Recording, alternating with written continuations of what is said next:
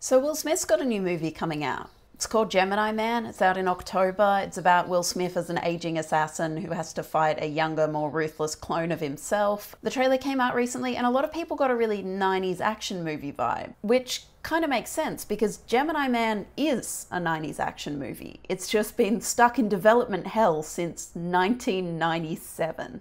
It's rewind time. Yeah. Gemini Man was first pitched to Disney's Touchstone Pictures in 1997 by Darren Lemke. Disney liked the pitch about the dual assassins, the older and the younger clone, and they bought it, and then they brought on Tony Scott to direct and Don Murphy to produce it. Don Murphy, by the way, super interesting producer. He bought the Natural Born Killers screenplay when Quentin Tarantino was a total unknown. And then in 2003, he bought the rights to Transformers when that nostalgia market didn't really exist. And then once the film was actually up and running, he turned his personal website into this open forum where fans could just be like, hey, I reckon that Optimus Prime needs to be voiced by the original voice actor. Or, hey, I don't like women, so RC shouldn't be in this movie. And he would actually respond and engage with the fans, and it really influenced the final film. But none of that really has anything to do with Gemini Man. I just think it's kind of cool. So Disney are on board and they get their VFX team, The Secret Lab, onto the task of accurately de-aging an A-list actor because they always wanted one person to play both the assassin and the younger clone. The Secret Lab really put in some effort on this. They did a lot of tests, but it was 1997, so the results are a little bit horrifying. So by the year 2000, the project's been renamed Gemini. They've dropped the man, and there's a script written by Darren Lemke, although there's reports that before the film goes into production, there's going to be a punch-up draft written by Stephen Rival and Christopher Wilkinson, the guys who wrote Ali, starring Will Smith. There's also a rumor going around that the movie's going to be directed by Shekhar Kapoor, who did Elizabeth, which feels like an odd match, and his name is normally left off the list of directors who've been attached to this project, so it's safe to say that that was more of a rumor than a fact. The 2000 draft is very 2000. Alex, the assassin, works for this Orwellian government called the Administration, and while he's being hunted down by his younger clone, whose name is Rye, he spends most of the movie hiding out with a single mum and her 7-year-old son. I like Shrek.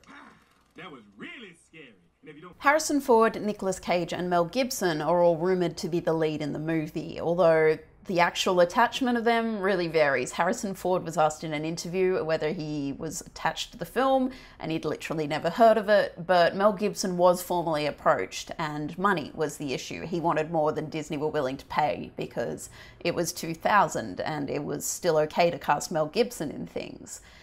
Anyway, the project had been in development for about 3 years at this point, and with the script finally finished, they could really fast-track it into production.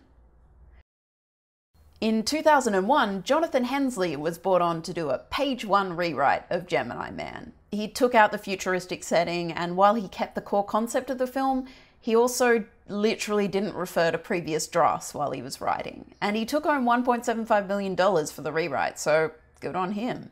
Anyway, the film is pretty much ready to go into production. In 2007, David Benioff came on board to do a page-one rewrite of Gemini Man. You might recognize his name. He's one of the co-creators of Game of Thrones, but in 2007, his biggest credit was Troy. Yeah, that Troy. Patroclus, my cousin. Anyway, Benioff was hand-selected by Jerry Bruckheimer, who'd come officially on board to Gemini Man. He'd been rumoured on and off to be attached to the movie since it was first pitched, but he was on board now, so was Benioff. Benioff's draft made the main character an NSA agent rather than a secret Orwellian government assassin, and Benioff took home $2 million for his work. And in 2008, The Curious Case of Benjamin Button comes out, which gives you an idea of how much technology had changed since the project's initial pitch. In 2009, Curtis Hanson was attached to direct Gemini Man, using the Benioff script. And I don't know. Nothing happened. The movie just didn't happen. In 2012, Joe Carnahan, who would later go on to direct The Grey, pitched to direct Gemini Man. We know this because he posted his pitch sizzle reel online, where he was angling to get Clint Eastwood for the lead role. Hello. Hello. A lot of publications will list Carnahan as one of the directors who was attached to direct Gemini Man, but so far as I can tell, he was only ever pitching for it. Same goes for Clint Eastwood. I don't think he was ever formally attached to the film. I think he was just a name that was thrown around. Also, at some point between 2007 and 2016, Billy Ray, Brian Helgeland, and Andrew Nichols all write drafts of the script, but fuck me if you can find the original source for them. They just show up in the list of people who've written this movie. Helgeland was a mate of Hanson's. Maybe he did a draft then. Also, Billy Ray is one of the final credited screenwriters, so I'm gonna guess his draft was recent, but I got nothing. Also, on an unrelated note, in 2012, Looper was released. In 2016, Skydance picked up Gemini Man from Touchstone, and they went full steam ahead. Jerry Bruckheimer was still attached, so was Don Murphy, and they got Ang Lee on board to direct. And unlike every other director who's been attached to the movie, he directed it. Will Smith was cast, and in 2018, cameras rolled on Gemini Man. And because it was Ang Lee, they rolled in 120 frames per second. That's why some of the shots in the trailer look odd.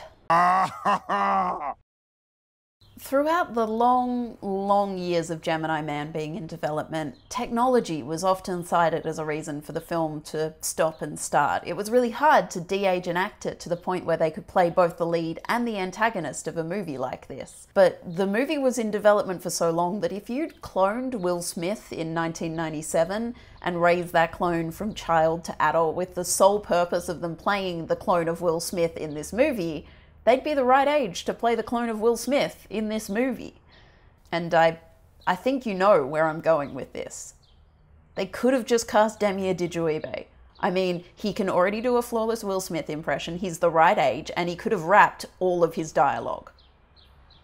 We missed out.